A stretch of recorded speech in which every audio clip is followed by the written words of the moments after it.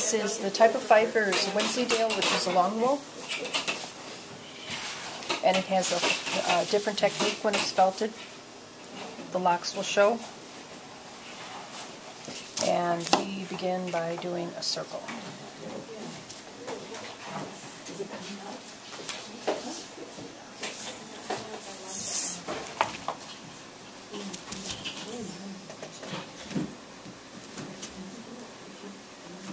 And then what we'll do is get it wet with warm water and a little soap.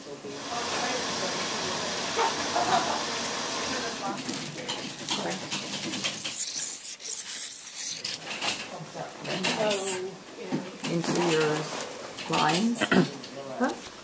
So, before we can continue with the flower, we need to have the stem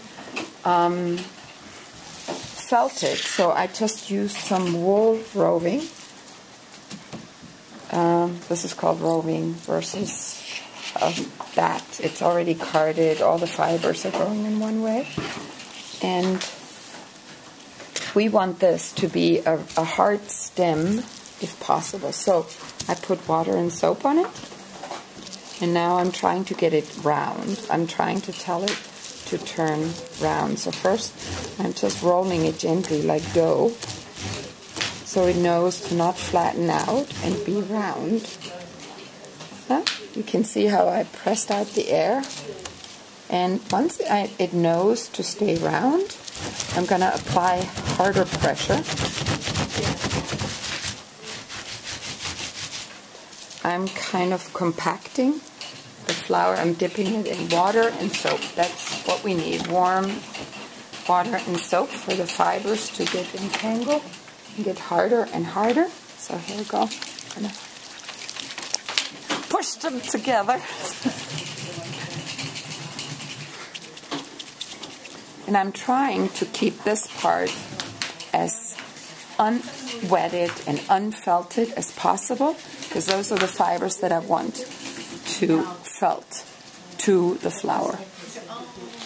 Okay, so this is now ready for the underside of the flower. Still completely unfelted fibers. And we'll go over the flower if we can. We can pull it a little bit. Huh? So let's pull the...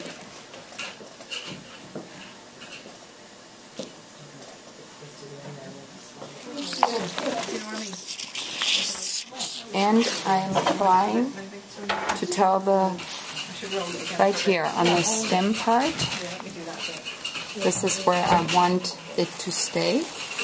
We're going to try and rub all the layers together. And we're going to hold it together with a bubble wrap. So we can apply a lot of pressure.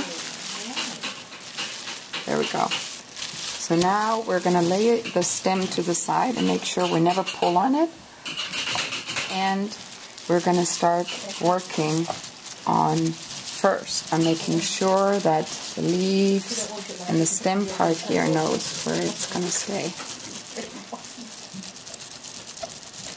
And it'll shrink in the direction that you rub it. So since I'm going lengthwise, it's going to shrink this way.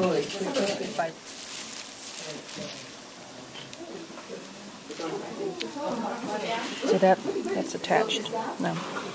Hold the stem on so you don't pull, and then turn it, flip it. And now you're going to rub the other side. Now, if we wanted a clean edge, so it's not just fibrous, you know, go with your finger around the perimeter and just bend all the fibers down so they know where they need to felt to. So now that all the fibers know where they're supposed to lay, you can actually start to shrink it together. So we're trying to bring the fibers together. So we're protecting it. We still have bubble wrap on both sides. So now we're going to squish out all the extra soap, and we're going to work it like bread dough, hoping that all the fibers are coming together. And then we're going to open it again. And you can see how the bubble wrap protected the layers, but this is all kind of starting to stick. Huh? You can see the leaf is sticking in the back. And we can start doing the same thing, huh? Without the bubble wrap. Huh? You want to do it? And see how we want to work out the soap.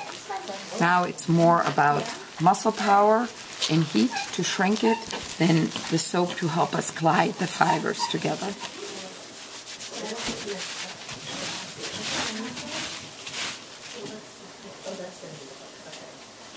There we go. It's coming. And the beauty of the wool fibers is, once I know I want this, about this lacy, I'll shape it, and then I'm going to hold it with a rubber band or something in the shape I want it to be. If I let it dry in that shape, the wool will hold its memory, and it will stay like this until it gets wet again. In the rain, you have to watch it.